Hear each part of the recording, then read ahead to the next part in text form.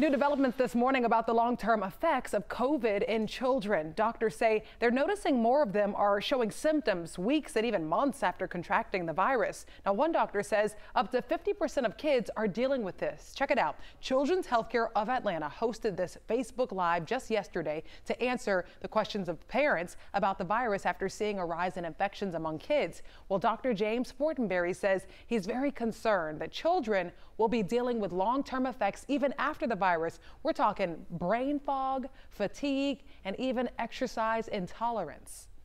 The Delta variant definitely has impacted children in a much stronger way than the first waves did.